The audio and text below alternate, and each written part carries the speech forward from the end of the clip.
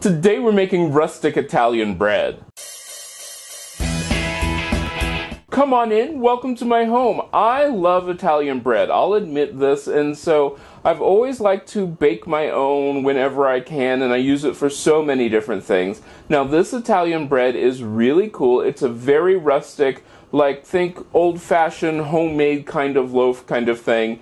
You can do this in really easy. Now if you do not have a bread maker, I love my bread maker. In fact, I love my bread maker so much it is listed down below in my description, in my links for my Amazon affiliate site. This bread maker is amazing. It can make all sorts of things, not just bread, but jams and different kinds of breads. But if you do not have a bread maker, you're going to have to knead your bread for about 10 minutes and then let it rise. But this we're going to set on the dough setting. This is so easy. Now, if this is your first time here, remember to subscribe. Every Tuesday's a recipe. We love making these recipes, and this is one that, like I said, I've always made this for every time I need Italian bread. Goes together super quick. Let's start off with the ingredients. The ingredients are listed down below, but we're going to start off with 3/4 of a cup of warm water.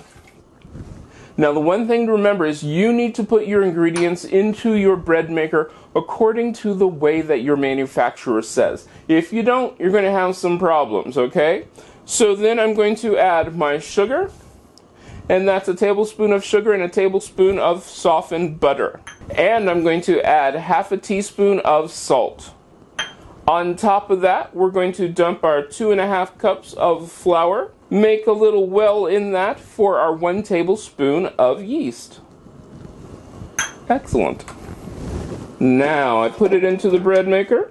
I will turn this onto the dough setting and then I will let it go. It will go through all the kneading process and then let it do its first rise. Our dough is out of the bread maker. Now I'm going to scrape it out of the pan. My fingers are lightly floured, I will admit that. And my board is also lightly floured.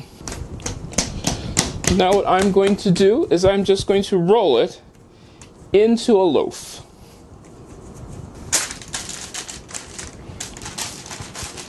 Perfect. Now that it's loaf shaped, looks great. Once it's shaped, I'm going to cover it and put it in a draft-free area and let it raise for 20 minutes. It has been 20 minutes and our bread has risen. Now I'm going to take this knife and cut 3 little tiny strips across the top just to give it some breathing room so it can expand. Now I'm going to put it in my preheated 400-degree oven and bake it for about 20 minutes until it is done. We'll come back once it's done. I can hardly wait. Our bread is out of the oven and it looks wonderful. Let me cut off a piece. It is still nice and warm. And you know what I'm going to put on it? I'm going to put on my garlic butter. Yes, roasted garlic butter. Now if you want to learn how to make your own roasted garlic butter, click that eye in the sky. It'll take you to that day. Nice big helping. Alright, let's give this a taste.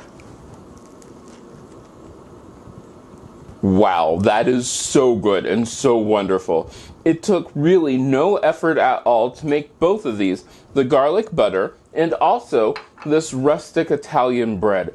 So wonderful. I can hardly wait to do other things with it, which will come up in the next coming weeks. But I hope you do make this. If you do, let me know. You can get a hold of me on most social media at cmcolemanhome, and I hope I get to see you again next time. If you like this video, give it a thumbs up. You can share it. Don't forget to subscribe and check out the other videos on this channel. I love making these videos for you, and I hope I get to see you again next time.